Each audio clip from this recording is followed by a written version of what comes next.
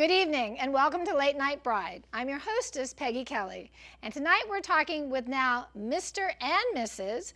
David and Jade Erickson. When you met them the last time, they were Jade Lewis and David Erickson, but something very magical happened, and you saw it in our opening. You saw the sight of an amazing, what we call epic, wedding day.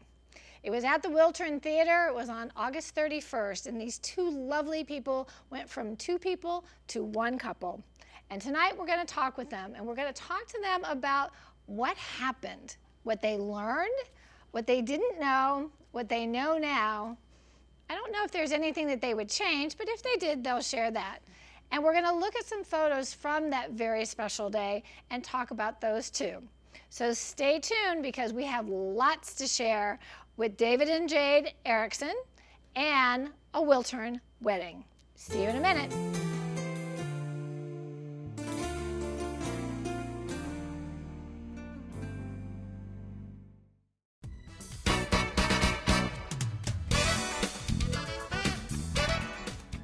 Okay, cool. Got it. Love you. Bye. Bye. I get emotional. I really do. You know, that's the whole part of this. This is so much more than people think it is. You know, it's not just a wedding, it's a life. You know, it's a marriage, and we get to be a part of that, which is really special. But, you know, as we build this today, you know, we're building their marriage, the place where they will take their vows, where they will, you know, make a commitment to be together in the good times and the not so good times.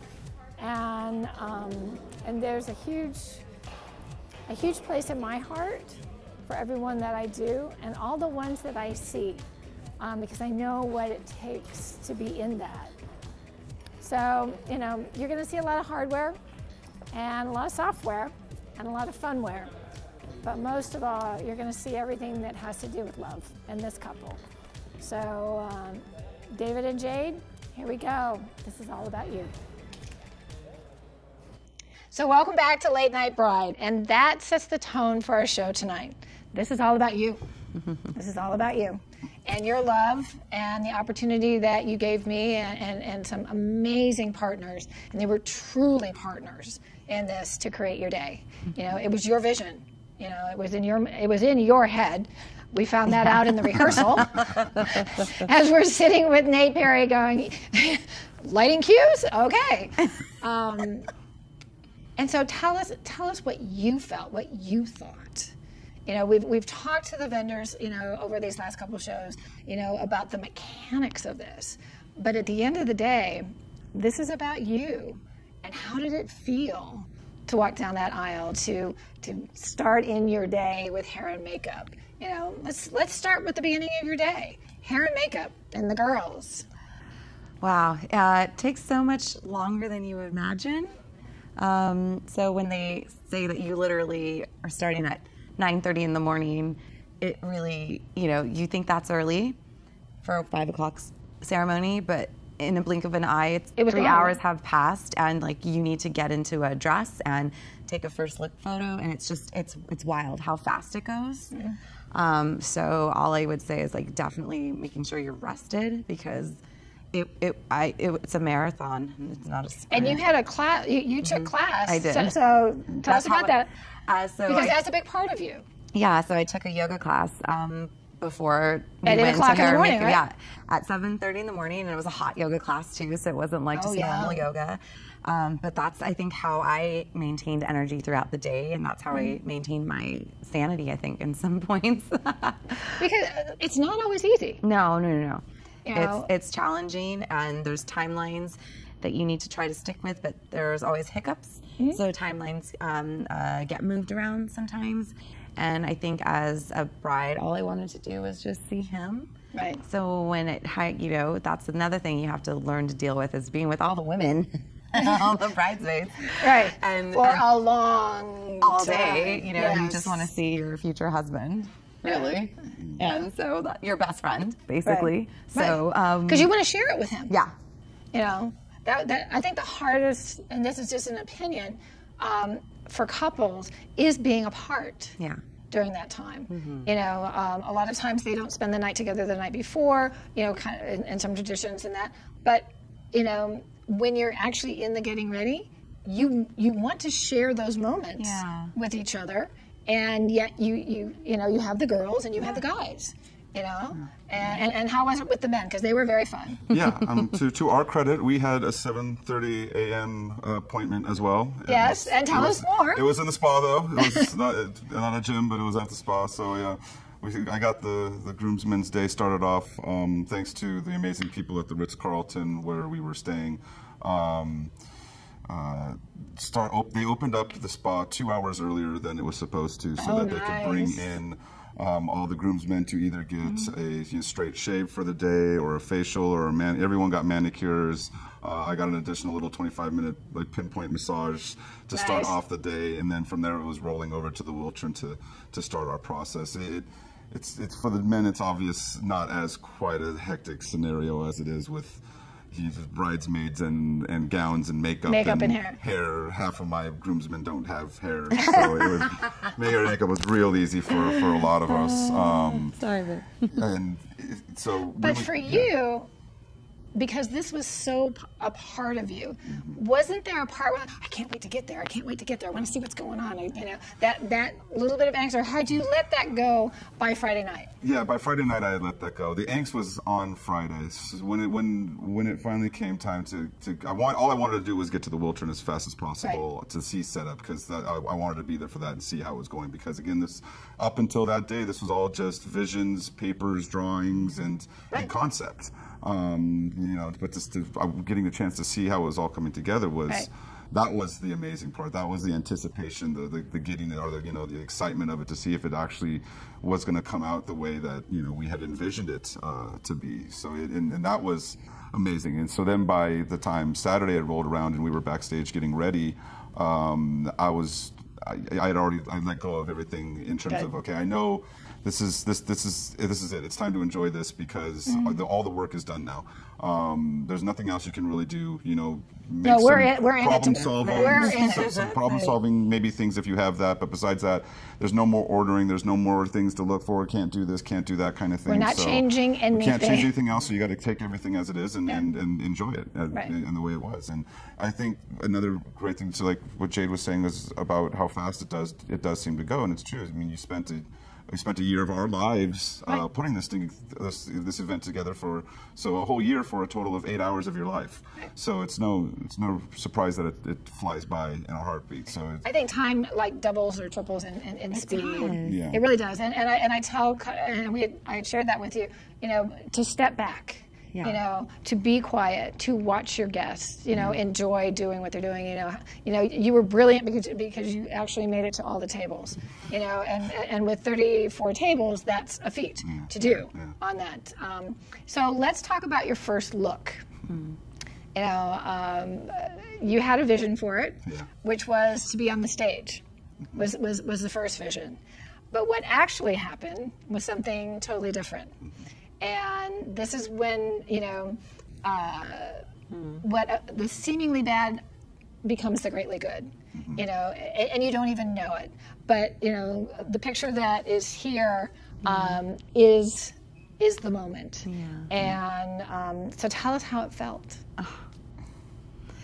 It felt so great, because I felt like I was just waiting forever to see him. And I was so nervous walking down the stairs because I could hear his voice, and I really wanted to peek further, but I'm like, no, I don't know if he's looking. And it just kept getting nervous, like, don't turn around yet, like, because there's all these things happening. When I saw him, it was like, oh my goodness, so much relief. I've never felt so calm, like, after I saw you. Like, I was so calm. It was like, oh, thank God, that's all I needed. That's all I needed. It's like you were back together again. Yeah. And that's what all this is about. Yeah, and it's beautiful to also, again, she looked gorgeous and amazing at the top of the stairs. So even though it wasn't as we had envisioned in the first place, that again, that just, you know, everything will come together the way it should be in a way, is that even then with the garlands and the whole stairwell, the way it was decorated, still made for an amazing location. To me, it was a little bit more intimate. Yeah. You know, because it's about scale. Yeah. And the stage was beautiful, absolutely, and the platforms and the chandeliers and all of that. But it was vast. And Jade is petite, and so to watch this willow, this beautiful willow, you know, step down between the greens, which means so much to her, you know, to you both, you know, and you turn around, it was just, you know, I wish. I know they got it on camera, and I can't wait to see the actual moment. But you know, the photo that we had, you know, was really, really special to capture the sweetness of it. There you are. There you are. So then the next thing, you know, now that is, and I love this, is we're on Wilshire Boulevard. Yeah. So where better to take a stroll and really to connect. That, to me, that's a connection photo. You know, the holding hands and holding hearts moment of, you know, let's step away for just a minute and reconnect on it. And I love that Patrick from FOCO got that shot. It was great, thankfully, to be able to, I mean, you kept talking golden hour photos, and that's a big thing for weddings. And we're in the Wiltern ceremonies, inside everything, stage lighting. So it was, you know, we had gone back and forth whether or not we were going to do that or not, but we're glad that we just said, let's just do it while everyone's trying to get seated. Everyone's getting seated for dinner. Let's make that happen so we can get a couple photos. And it was nice to get outside, you know, to take a breath. Take a breath and be out amongst the, you know, the street and in front of the Wilshire or the Wiltern and see the exterior of it and take some photos of it. And again, it's to see. Just the random people around and their expression, they're realizing what was happening at the Wiltern. Then, you know, they walk by it all the time and they don't think that everyone's going, oh my God, you guys are getting married at the Wiltern? This is amazing. So it was great to get those kinds of reactions from, you know, it's strangers. like a public announcement. Because see, everybody inside knew that you had gotten married. But you're walking down the street, and I love when people just go stroll in their wedding attire in the city, wherever they're at, and let the public just wash over you, you know, in love and congratulations. That was very, very cool. So true, and so we're going to kind of go through some photos and see what else went on. I think we've got some, this is your place setting. Now, talk about the menu and the menu card, because this was really important to you. It was, because we wanted to obviously showcase what the amazing food that was going to be served was going to be, but at the same time we wanted to put together a note for everyone from me and Jade saying thank you and voicing our appreciation for them being there and that they're part of this day, and that, you know, we wanted, you know, this is all of us together to enjoy this. And it also came up with the idea of the need for placeholders for each individual person at the seat. So being able to use a two-sided menu, one side, thank you note on the other side, and then to have the amazing calligraphy done for every individual name. Katrina do her amazing calligraphy for each individual person's name on it, made it, you know, that much more unique and special to each one of our guests to see their name, a thank you note from me and Jade, and then what they had ordered on the other side of it was we just thought it was going to be a great concept. Form and function is a wonderful thing. You know, instead of having multiple pieces, you know, having the escort card and then having the menu card and, you know, having the thank you note at the end, you know, you put it all together in one. It's all, you know, all of the motions got served, but the best part is your guests took all those with them. And they wouldn't have taken the escort card, and they wouldn't have taken the menu card, and they would get the note in the mail, and that would be really nice. But this was really something unique and special. And with having the calligraphy on top, I mean, it was like your signature was at each place setting on it. It was really beautiful. Now, the actual place settings, what I liked about them is that they were all unique. You know, we had 3 different place settings. This is one of 3. It was done in rose gold and silver. Each of the dinner plates were different. The connector was the marble salad plate and the champagne glass, because when the guests sat down, champagne was poured, and the welcome toast, which was given by both of you, was given. And here again, form and function. That's the logistic head talking, but really the romance head says, how romantic is that? You know, and then inside of the glass was this beautiful red rose, which was actually their napkin. Yeah, that was a beautiful touch. That was one of my favorites. Yeah, that was an The amazing napkin. touch. Yeah. And see, you know, when the guests sat down, now this is where Bill had the opportunity in the sense of the salad plate was actually at the place setting. Yeah. So when he served everything, all of that had to come back up to go back to the kitchen. Right. So there was this beautiful exchange, which really was a beautiful service dance that all of his staff did brilliantly. Absolutely. It was really, really lovely. Yeah. So what's next in our photo line, as we say? Oh, yes. So tell me more, tell me more. Oh, my goodness.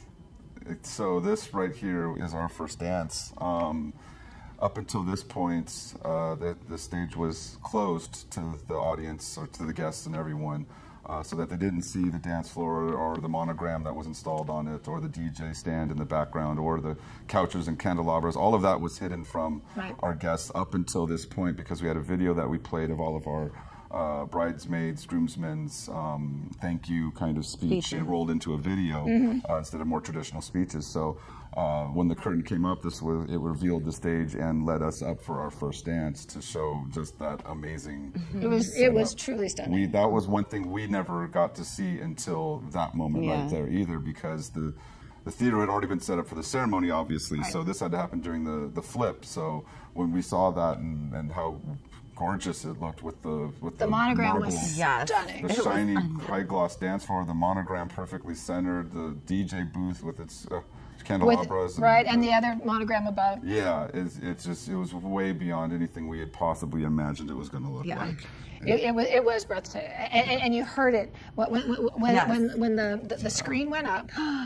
And then the curtain went up, literally. You know, you heard the gasp. Yeah. Because it was stunning. We did too. It was amazing. Like, we were walking up the stairs and you just, oh my gosh. Yeah. So, yeah. Oh my God.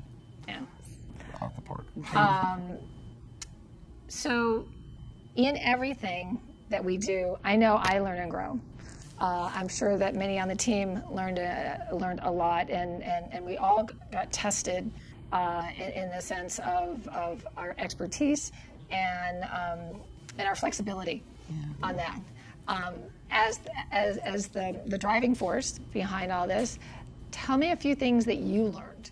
You know, that you know, you don't know until you know, type of a thing. Yeah.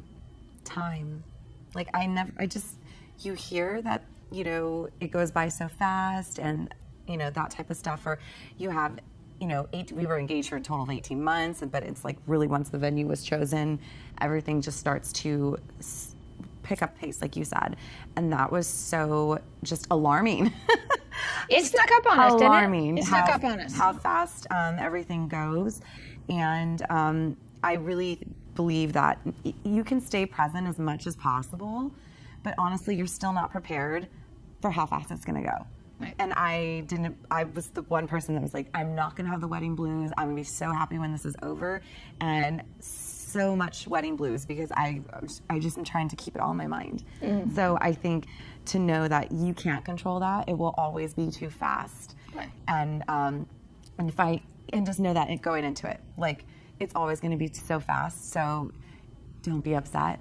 And always remember to get really good photography and videography. And get it. That's the most and get, you know, and if you were going to go do that, maybe not just get a great photographer, maybe get a few, you know, maybe hire 2 companies like we did, or, you know, that type of thing, or make sure that they have more than one assistant type of thing, because it is money well worth spent to capture that timelessly, like forever. That's the one thing that would be like. Because that's what you have in the end. I mean, you have the pictures in your heart, and you'll always have those.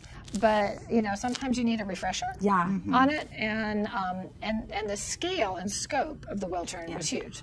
You know, just the real estate alone on it, to be in so many different places. And I know we had Mickey and Sonia photography on the front side, doing the step and repeat and doing the details, and then Patrick and Shay and his team, you know, doing yourselves and video.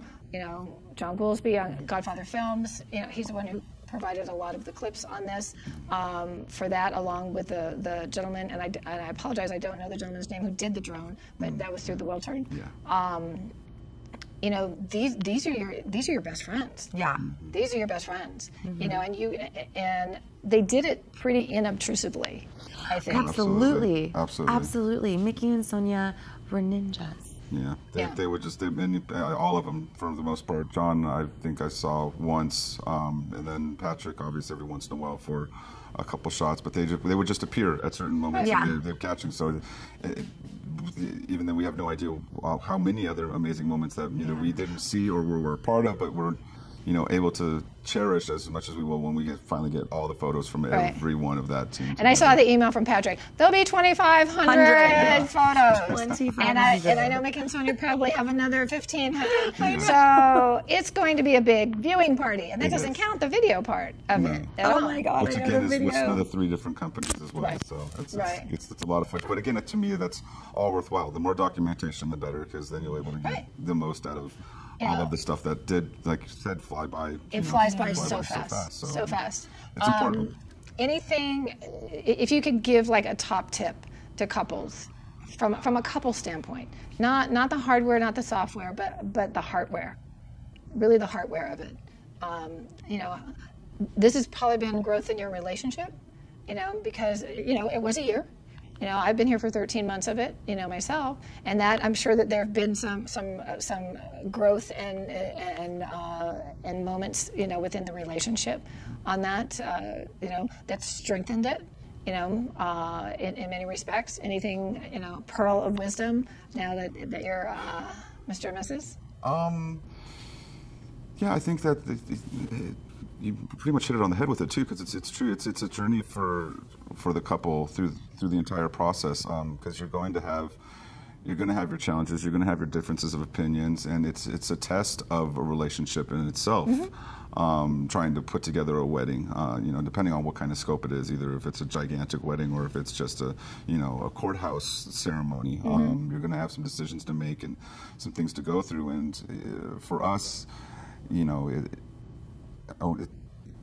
we had our things that we were adamant about or that tested us and learned to compromise. So it was great to have that, to be able to work through that and show ourselves that we can get through these kinds of situations each and every time. It's just another little issue we just got to resolve or come up with, or you know, realize it's not that important. So let's, you know, keep pushing. So on that note, realizing it's not important, realizing that in the end, none of it is important. That person is what's important. Right. So if you can just muster 3 words, I am sorry, anytime something happens, if you can be sorry, if you can say it immediately, even if you think that your partner might be wrong, if you just rise above and say, you know what, I'm sorry, I'm sorry I did this or that, you immediately diffuse a situation. And it was all the things did not matter, because this is the person this is what matters. He matters. Right.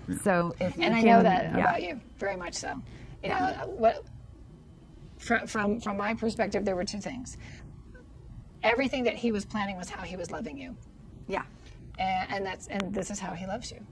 And for you, all you wanted was him to be happy. Yeah. You know, and it was so apparent. You know, nothing else mattered. Was for you to be happy, and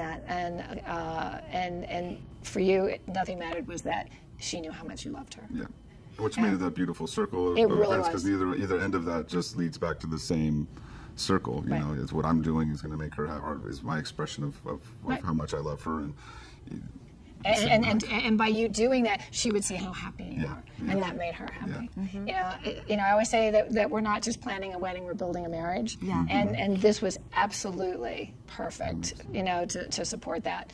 You know, it was about collaboration. It was about compromise. It was about negotiation. It was about a big part about creativity, and that was one of the greatest joys I had was to watch your creativity soar. Yeah.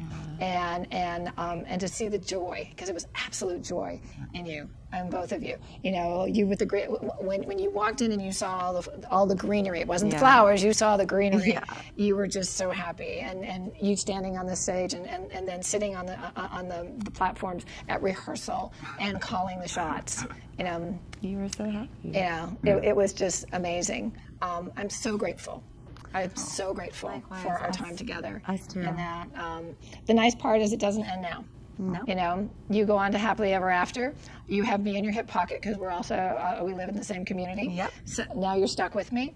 You know, I'm kind of that. Or cool, you're stuck with us. Yeah, I'm that cool aunt over here that is more than a party planner, but hell yes, sister. but also, you know, a friend. Absolutely. And absolutely. And this whole thing could not have happened without you. You were the first decision that we made, and the best out of all of them. So, because without you, this whole amazing experience could not have ever come together the way it did. No, It was fun. It was an adventure. It was an absolute adventure, and I wouldn't take any of it back. And without your guidance and help and direction and knowledge of who to bring into this team to make it what it was is unbelievably invaluable. Thank you. What wish do you have for couples? If you could give them a wish from your heart to theirs, what do you wish for them? I wish for them to keep having fun, like having adventures. It's an adventure to plan a wedding, so I hope they continue that adventure. Like, honestly. That, and I hope they have a Peggy. Yeah. Because if they don't have a Peggy, they might Yep. be in trouble. I tell people, you know, the wedding industry is a $58 billion a year industry, and I see so many people go down the rabbit hole and they don't have an Alice. Yeah. You know, I'm an Alice. Yep. You know, and I will go down that rabbit hole with you, and we will come out into the world of Oz more so than anything else. Oh my God. You know, on it. Well, I love you both with all my heart. And thank you. Thank you from Late Night Bride. We are here to love you through your engagement, your planning, and then beyond. I'm sure that there's other things that we'll come up with along the way. But remember, when you're planning a wedding, you're also building a marriage. It's so important that you stay present and that you keep the focus on love and each other. So until next time, this is Peggy Kelly, Jade and David Erickson. Now, I love that. Mr. and Mrs. Erickson. And together we wish you everything. But most of all, we wish you love. We'll see you next time.